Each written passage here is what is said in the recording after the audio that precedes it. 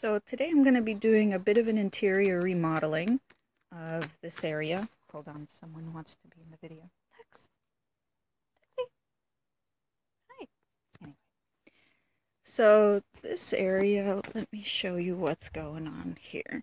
So this roof, that roof, used to not exist. This area was just open. And what we had here was a lovely sweet potato patch. And you can still see we've got a bit of sweet potato here. Now that area, that section of the sweet potato patch is still open to the air and the water, but this area no longer is. And for a while we thought maybe it wouldn't matter because sweet potato is a vine, but it doesn't really seem to be doing much of anything. And we blocked this area off with this little pallet fence because we were having some pig problems. And even though this is like right next to where we hang out all day, we still wanted to ensure that our sweet potatoes were safe. So we have this little fence right here that blocks this area off as a little garden, but now it's a nice, the reason why we put in the cover is because we were getting rain in kind of horizontally this way, diagonally, and it was coming onto like our table and our main area here. So we're thinking it's not doing much for us here, and it could be an expanded living area. So I'm going to be taking out this pallet fence, which is currently, it's attached. That's me trying to shake it loose. It's just nailed together with some bits of scrap like this. So I'm just going to be using a hammer to take it out. And then we'll probably put in maybe more counter space or seating. Not entirely clear. We'll experiment. But basically this will give us more dry floor space, which is really at a premium where we live. So I just wanted to show you the before, and then I'll come back and show you the after. Alright, so I got these main 3 sections of fence out. And they can be repurposed in other places in the garden, wherever we need to have a little half-size pallet fence, which is perfect for preventing a small pig from jumping over it, which they do. So one of the main benefits of doing things kind of lightly and ad hoc is, you know, these pieces, they didn't really have to do much work. They just had to, oh, there goes Tux, having to investigate the new region, of course. But it means it's easy to take apart. So, you know, we didn't make it perfect. We didn't cover it up. We didn't have to have like the most rock solid fence. What that means is that you can try stuff out, and if you don't like it, if it doesn't work how you need it to work, then, you know, you can just get rid of it. And a lot of the time you don't know ahead of time what you're going to need a particular space to do, or what you need it to do changes over time as, you know, you build up your infrastructure, or as the things that you do change. So that's one of the benefits, I think, to building things in what some may call a shoddy fashion. I don't consider it shoddy. I just consider it easy to change. Right, Tux? What do you think, Tux? Tux? No thoughts. I've now cleared out all the sweet potatoes and other kinds of plants, and just to see what was in there, so we have a nice blank slate to work with. I moved it was really just the mulch, it's rock right there. I moved all the mulch and sticks over to this side. I don't know if I'm going to leave them there. There's just potatoes under there, and they'll happily come up from under there. I found some interesting things in here. Here are some sweet potato vines. These can be planted somewhere else. I also found a bunch of like little baby gingers. Baby gingers. Or turmeric, rather. This looks like a baby turmeric. Some really, really tiny ones.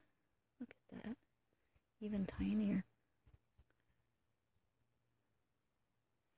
I'm just leaving these in this pot for now. Next step is figure out, I have this ancient table, this ancient plastic folding table that's just been sitting there. I'm going to try to set it up here because we really just need this to be kind of like a garden area where we can, you know, sort beans or put various seeds that need to go out. So doesn't have to be particularly level. It doesn't have to be a fancy table. It can be a nasty table. We'll see if it even works. I haven't looked at that table in a year. Also give me a chance to sort of prune this little hillside a little bit. It is fun to have it be totally wild, but, you know, some things, you know, took out some grass, took out some dry stuff. I have a few anthuriums growing in there. There's a chance when you get a nice hillside, you can do something. There's anthuriums hiding in there. And these are sort of, these are bamboo orchids that make flowers. We got ferns in there. We got a vanilla plant in there. So, yeah, we'll see. Here's what it looks like. Everything removed, taken out. I'm going to try setting that table up. Look at that. Look at this nice table. Oh, yeah. This is about as clean as we need it to be. I cleaned it with like a mix of soap and water and just dumped a bunch of water on it. I was thinking of using bleach because look at all this stuff. But, you know, there's a bunch of plants and stuff under there. I don't want to get bleach in there. So I just use soap and water. This is as clean as we need it to get. You know, we're going to use it as kind of like potting little seeds and maybe sorting our beans and all that. So we can put stuff under there, you know, anything that we need to store, use it. It's pretty sturdy. I didn't even have to, you know, I just kind of found the right spot where it wanted to fit.